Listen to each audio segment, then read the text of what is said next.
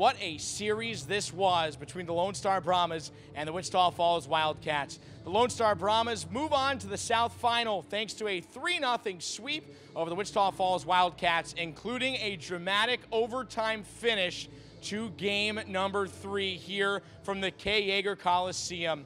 The Brahmas win 4-3, but Ricky Carballo scored 2 goals in period 3 in the final 10 minutes, including one after a timeout was called very late in the 3rd period. But Austin O'Rourke was the hero for Lone Star in overtime.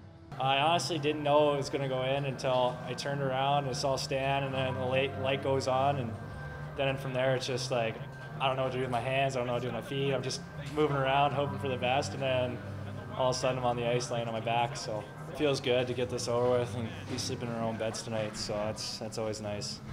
Game 3 was an emotional ride for the Brahmas. The Wichita Falls Wildcats scored first in tonight's game, but the Brahmas went on to score 3 unanswered before Ricky Carballo tied things up late in period 3. One-timer, they score! They score! The Wildcats have tied the game with 41.3 seconds to go! I think it's just stay the process.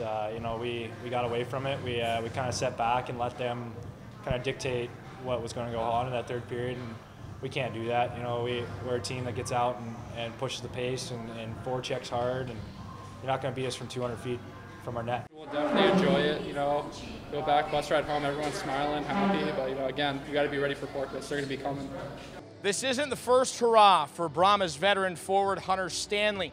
He and the Brahmas made it to the semifinals of the Robertson Cup playoffs 2 years back, but he says this team has a chance for more surprises thanks to how close they are. This team here, it's just not, everyone's close, you know, like everything, I can't say one's better, one's not better, like everyone's close, everyone's doing their job.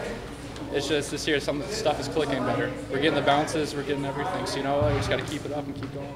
The Corpus Christi Ice Rays swept the Mudbugs in their series to advance to the final, and they will face the Lone Star Brahmas next weekend, the 28th and 29th of April, for games 1 and 2.